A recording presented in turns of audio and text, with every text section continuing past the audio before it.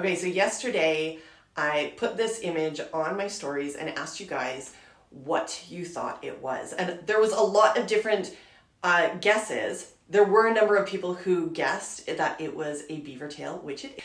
But here is what I wanted to show you. So in animals, they have these vertebrae in their tails like that beaver tail that are called caudal vertebrae, okay? Humans don't have those. Humans have this right here, which we call the coccyx, okay? Tailbone, we usually call it.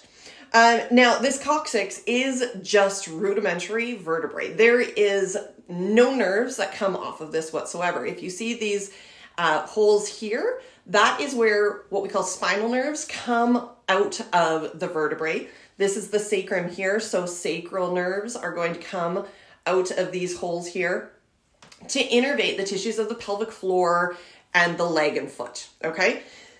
This coccyx here, tailbone, is really just an anchor point for musculature in the human, okay?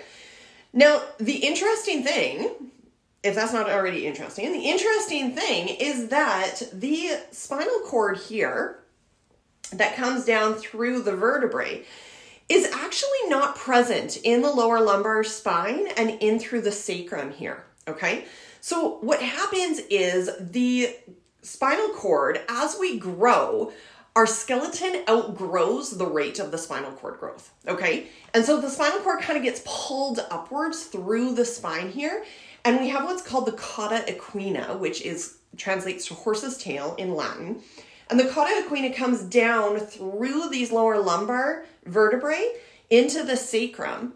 But in animals, it continues down into those caudal vertebrae. So there is an anatomical difference here between humans and animals in these structures deep within the body, which is really kind of cool. So the Cauda equina, clinically speaking, is of note because these vertebrae right here, there's spaces in between them. Do you see that?